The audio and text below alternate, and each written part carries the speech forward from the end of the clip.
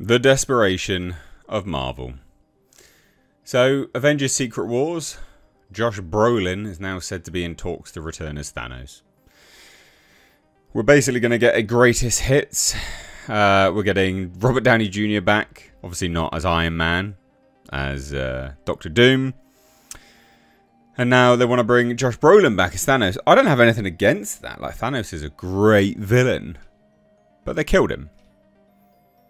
They were so quick to sort of bin off what worked and to try to, I guess, leap ahead to the next nonsense-driven agenda that they were pushing, which was the MCU. I know it's it's a bit of a sort of a cynical phrase, but it was something that they were actively pushing. Captain Marvel was going to lead the Avengers. It was just nonsense, like characters no one cared about. So there's two things I wanted to take a look at today to discuss Marvel being desperate. This is one of them. This is terrible.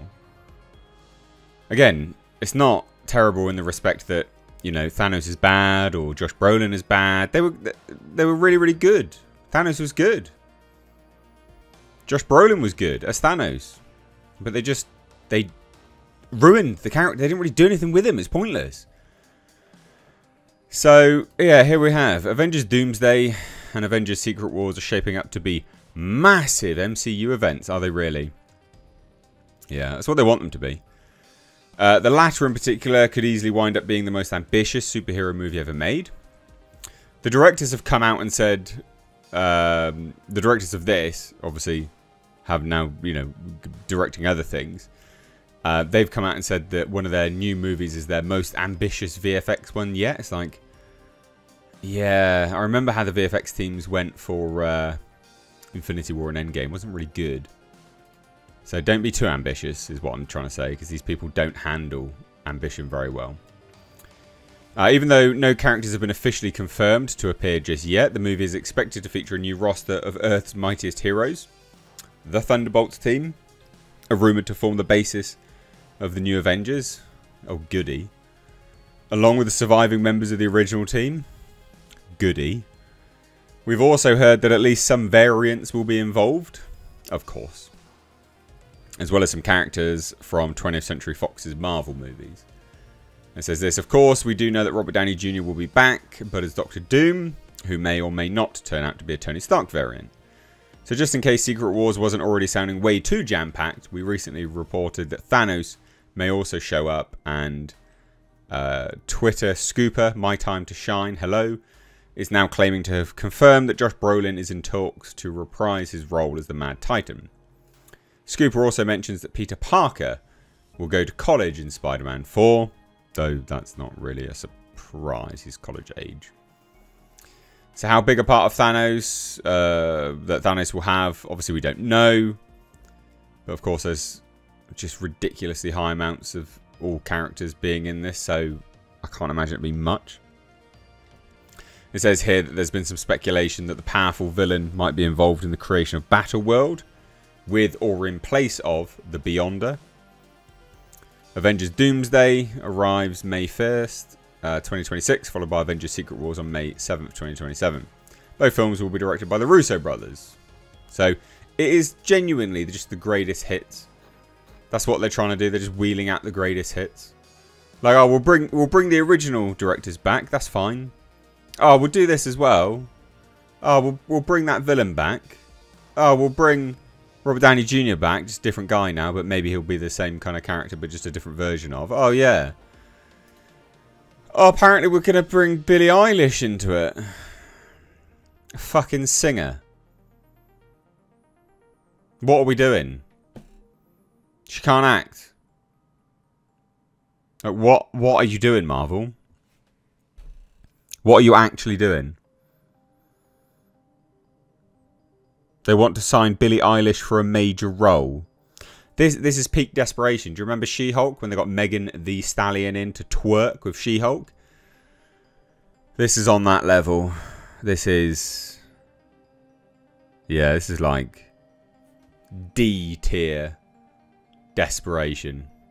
D for desperation. This is shit. This shit is whack, man. This is crap. Now it says this.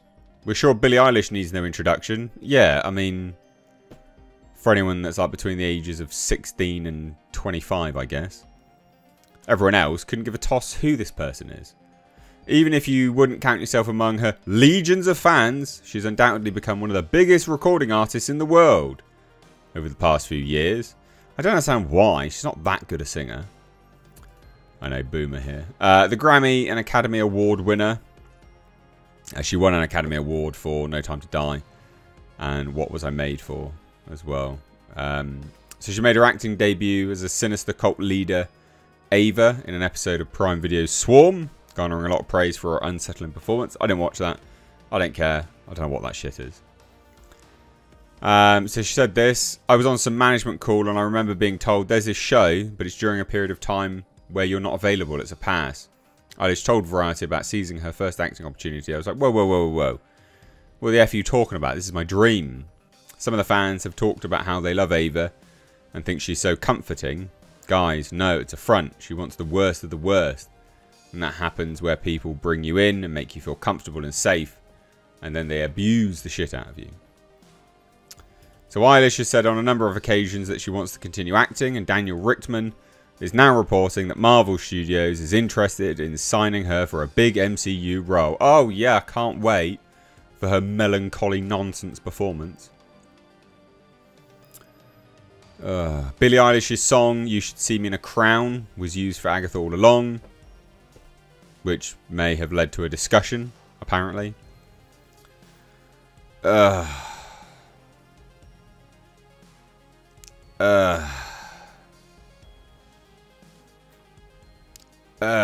I'm just going to keep doing that for a little bit. No, I'm not. Like, she shouldn't be doing anything. She's ridiculous. Like, actually absurd. Actually absurd.